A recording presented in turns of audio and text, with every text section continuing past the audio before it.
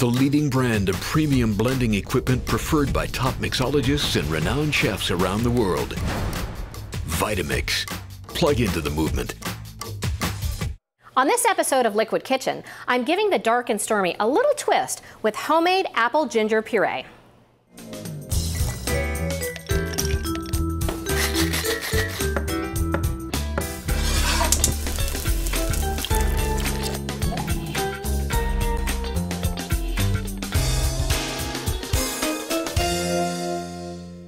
I'm Kathy Casey and welcome to the Liquid Kitchen.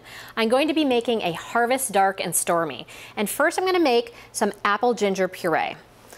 I have a couple of apples. One's already cut. I'm going to add that to my pan. And I'm going to cut up my second one.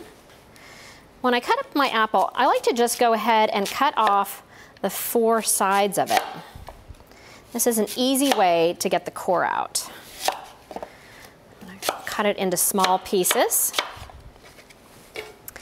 And then I'm going to add some fresh ginger.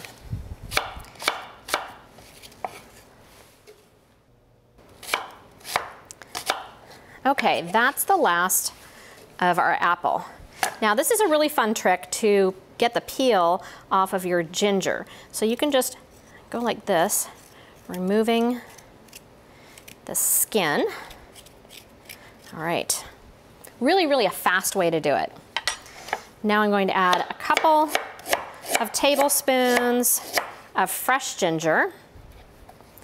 Just gonna chop those up kind of coarse.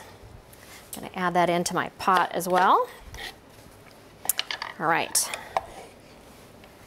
there we go. Now I'm gonna add a cup and a half of sugar and a cup and a half of water.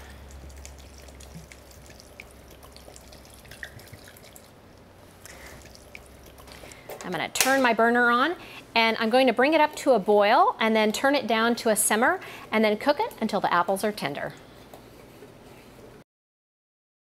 So our apples are nice and tender and we've cooled this mixture.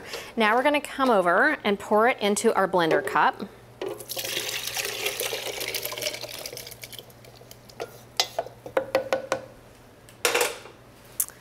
All right. I'm going to put the lid on. I'm going to blend it in my Vitamix, the Quiet One blender, on setting number 5. So our apple ginger puree is all done. I'm going to measure in 1 ounce into my cocktail. Has a beautiful color from the skins of the apple. And then I'm going to measure in 1.5 ounces of really dark, lush rum. You can also use a spiced rum. And then I'm going to measure in 1/2 ounce of fresh lemon juice. I'm going to ice this up and give it a good shake.